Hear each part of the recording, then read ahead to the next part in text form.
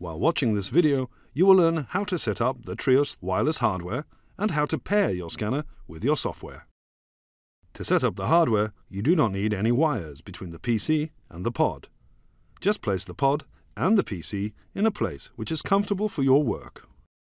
It is advised to always use the latest software release. Insert the licensed dongle and the Wi-Fi dongle provided with the scanner into the computer before starting it. In cases where the PC was already on when inserting the Wi-Fi dongle, you will need to restart the PC. Start the TRIOS software. As it is the first time of use, you will need to go to the Settings page and activate Wireless Mode and pair the scanner with the software. On the screen you will notice that the scanner status in the upper right corner of the screen will appear. The icon showing the power level of the battery in the scanner becomes visible.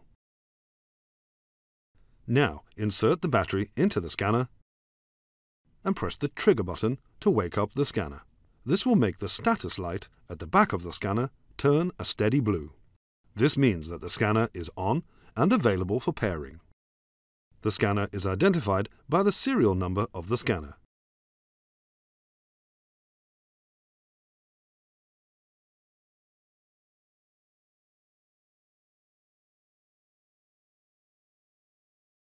Click on the serial number of the scanner you wish to connect to. The system will connect to the scanner within approximately 10 to 15 seconds. Once the scanner is paired, the status light turns green. The scanner is now heating up. Once heated, the scanner is ready for scanning. Once paired, the software will automatically connect to the scanner in the future. You can close the Scanner Management tab now. Please note that once the scanner is on, it will consume battery. Thank you for watching.